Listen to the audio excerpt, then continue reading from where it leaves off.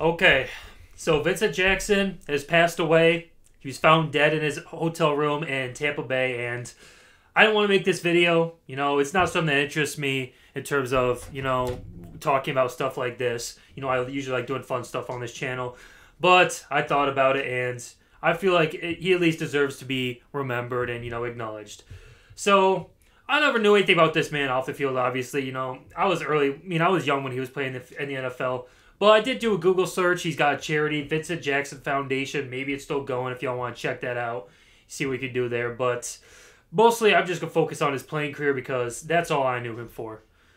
This man, when I look back at his stats, it wasn't as crazy as I remembered. He never had a 100-catch season. And I don't think he even had a 10-touchdown season.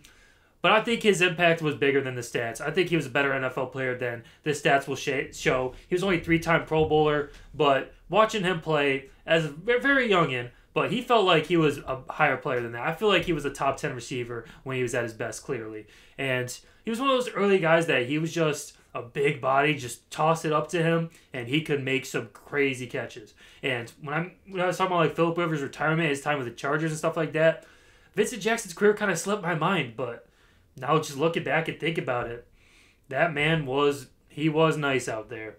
That man was basically an NFL legend at this point, just considering how nice he was when he was out there. I mean, he's not going to have probably Hall of Fame numbers or anything like that, but I would say that he probably deserves to be in like the Chargers Ring of Honor, stuff like that. He was doing off the field stuff with his charity, all that. So it's just sad news. I don't even like talking about this too much, but at least acknowledge for the people that maybe were younger that didn't really watch him when he was at his prime, that man was a beast. Probably more than the stats say for the Buccaneers, but especially for the Chargers because they were a run-first team as well because they had LaDainian Tomlinson.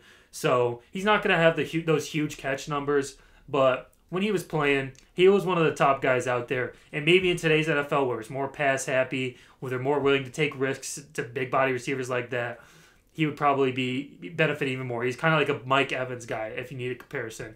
He was great, man. He was great. Sad news. There's really not much more to say on this. That's all I got.